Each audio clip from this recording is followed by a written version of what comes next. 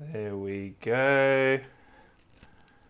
Secure. While simply taking a photo of the receiving addresses from your crypto wallet does work, there is a much better way to do this.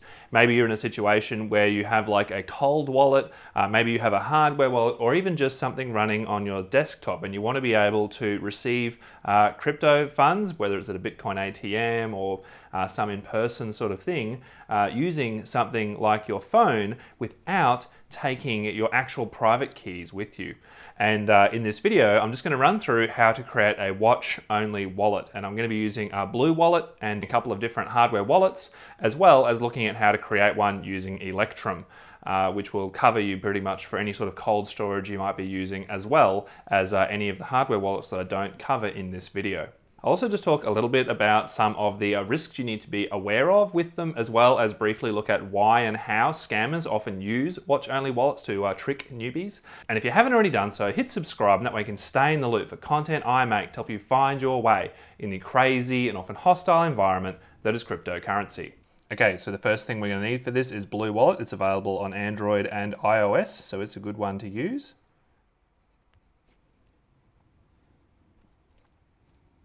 All right, we'll open it up.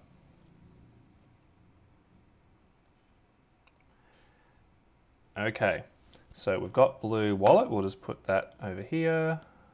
And we'll start off with Trezor Suite, and then I'll just quickly run through how you'd find this same info with some other wallets. So in Trezor Suite, you would go into the Bitcoin account that you want to use for a watch-only wallet. So I'll select this one, and then we're going to click up here on the three dots, and we're going to say Account Details.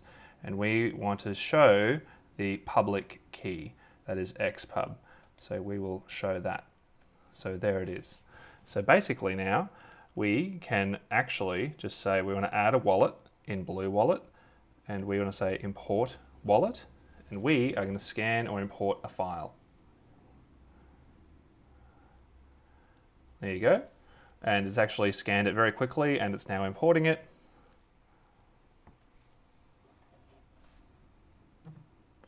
And there we go, success. The wallet has been imported.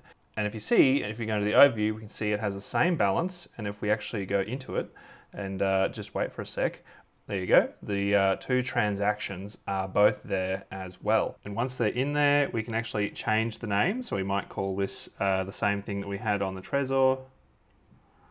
I'll just call this slip39.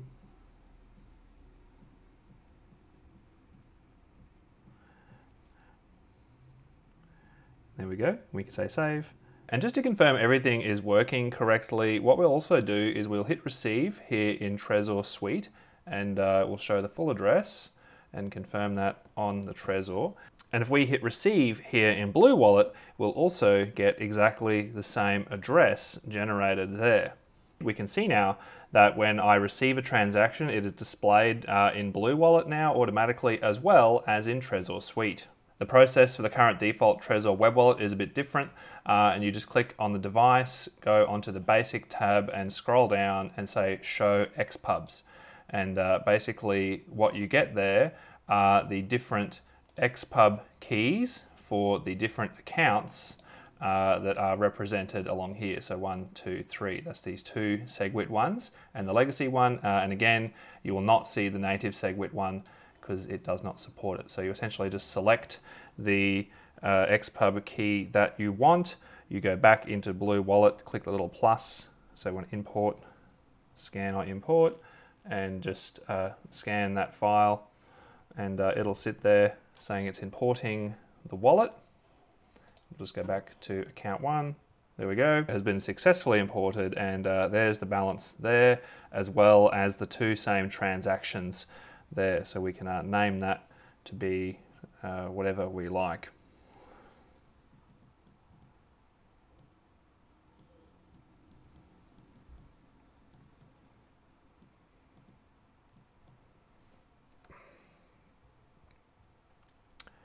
And there we go. So the next thing I'm going to do is run through how to do this with Electrum, and that's good for any hardware wallet that doesn't automatically allow you to export the account extended public key. Like Keepkeys don't let you do this with Shapeshift, but you can do it with Electrum just fine. And the process will also work for any sort of cold storage offline wallet you might have. And I'm going to import this legacy account down here because I've got a keep key that I've imported the private keys from this slip39 Trezor T onto it, and I'll just run through how to do that. So you just open Electrum as normal and just run through the new wallet process. So we'll just call this Keepkey.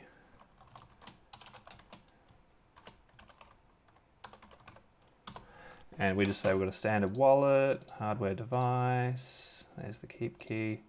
And because we want to see the legacy account, we're going to select that legacy account. Won't worry about encrypting the wallet file. So we've got the same account now represented in Electrum that we had in Trezor Suite. So we'll just minimize that. And we'll just go wallet, information, and basically what we can see here is the xpub key. And we can just click this barcode button right here. That'll give it to us as an icon. If we go back into Blue, we'll just import wallet, scan.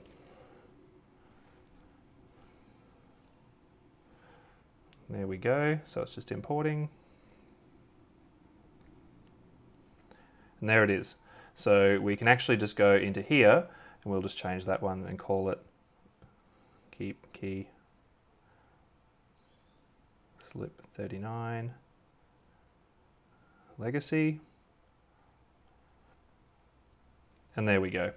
And if we just refresh that, we'll see the same transactions that we would normally see from our wallet. The last thing I'll show you is just quickly how to do this using Ledger Live, because it's a little bit different with the others. You can just use Electrum to get it that way, but you can also just get the xpub straight out of Ledger Live, but there's a little bit more you need to do with that. So if you go into the accounts page and then select the account that you want, you basically click the little spanner up here and you need to go into the advanced section, and basically you've got your xpub here. Now, the thing with Ledger Live is you'll notice that all of the xpubs for all of the account types start with the word xpub, whereas if you were paying close attention when we did it for the other account types, you would notice that for the SegWit accounts, they started with ypub in both Electrum and Trezor Suite, and for the native SegWit accounts, they started with zpub. So what will happen here, if I just put that xpub key straight into Blue Wallet exactly as is, it'll actually successfully import the wallet, but if I go to hit receive, what I'll actually get is a legacy address that looks like this one. That is nothing at all like the native SegWit address that is generated in Ledger Live and displayed on my ledger. And basically the reason for this is that Ledger Live just gives you these raw xpub keys and you'll need to convert them. So we'll copy the xpub here and we'll actually need to use an extended public key converter. Now Jameson Lopp has written one and I've actually forked it onto my GitHub with a few improvements, including being able to convert extended private keys, but that's for another video. But basically if you put your xpub key in here and then select that you want a zpub, because this is a native SegWit account. You can tell because firstly it says native SegWit down here in the advanced screen in Ledger Live, and it's giving you addresses that start with BC1. So essentially if we convert that to a zpub, there's the zpub there and there is the converted QR code. So if I now go back into Blue Wallet and import and scan that new zpub, we will see that it will actually find the correct addresses and show us that we now have a correctly set up account. So if I hit receive now, I get a nice native SegWit address that matches the one being produced by Blue Wallet. So there you go. Watch-only wallets are a really powerful feature. You know, they're useful if you have a totally offline cold storage setup. They're useful if your hardware wallet doesn't have, you know, native mobile apps that will work without the hardware wallet present. And it's just useful in terms of even having a second wallet that you can use to verify the balance of your account. So you're not entirely trusting your wallet vendor to show you that. If you're wondering whether it's possible to create watch-only wallets like this for all sorts of random altcoins you might have, often the answer is no, just because the software support, once you get outside of the Bitcoin ecosystem, pretty much disappears almost almost instantly. However, the best multi-coin cross-platform wallet that exists is Ledger Live. Even if you just have a Ledger Nano S, you can still use the Ledger Live mobile app on your phone, whether it's Android or iOS, to create a watch-only wallet for all of the cryptos that Ledger Live supports, which is a fantastic feature that Ledger wallets have, and again, a big part of why I think, honestly, the Ledger Nano S is the best option for anyone starting out, just in terms of the flexibility it gives you to be able to create wallets on a number of different platforms and receive funds. And if you decide a Ledger would be useful for your situation, want to help me out in the process, there's an affiliate link in the description. It's also important to say that while a watch-only wallet doesn't have enough information to rob you, the process that you use to generate a receiving address using a watch wallet is only as good as any other software wallet, meaning that something in the operating system or the watch wallet itself, either something malicious or just a bug, could be something that causes that wallet to display something other than the correct receiving address. So if you're receiving, a very large transfer, the simplest solution is to verify the receive address on your hardware wallet itself. There is really no substitute for that in terms of getting the maximum level of security to guarantee that your receiving address is exactly the right one that corresponds to what is on your hardware wallet. One of these things I see happen all the time where people get scammed because someone has created a wallet for them, sort of on their behalf. But what the scammer has done is created a watch-only wallet and then given that to the unsuspecting user, making the user think that that is a fully functioning Bitcoin wallet, leading the user to do things like deposit crypto into it when really they're just handing that money straight to the scammer, and the person only realizes they have a problem when they go to withdraw or send funds. It is very easy for an unsuspecting user to think that a watch-only wallet is the real deal. It isn't. It's important to understand the difference. In terms of your security, there are two main risks that watch-only wallets pose. The first one, and probably the real major one, is that of privacy. And you need to understand that any wallet that you import your xpub key into, or any computer or network that you send that key over, can have access to all of your transactions and history. So your privacy is compromised, and someone with an xpub key can see every address from that account that your wallet will ever create, ever.